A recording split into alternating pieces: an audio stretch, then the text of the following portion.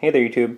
Today we're going to determine how much power a Lutron Caseta wireless wall dimmer uses because it is nowhere in the manual.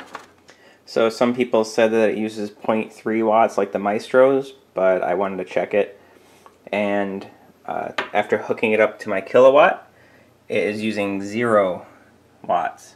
It's not even measurable. So basically I just have this wired up to a light through a IEC power cord. I'll go ahead and use the remote to turn on the unit, and you can watch the wattage go up.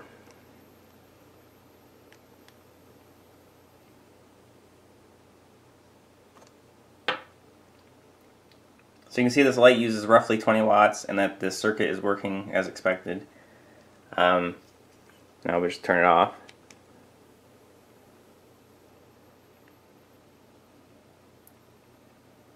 And it goes down to 0 watts. So using 0 watts, there's absolutely no reason not to use a Lutron Caseta in place of a normal 3-way circuit, other than, I guess, future proofing. It's funny, the cost of the Caseta was less than the cost of the 12 3-wire that I would have had to run, plus the price of a dimmer. This is nice because I don't have to carve out another box, run wire. I can just put this remote wherever I want and control the lights. And importantly, I can dim from both locations. On a normal 3-way with a dimmer, you can only dim from one location.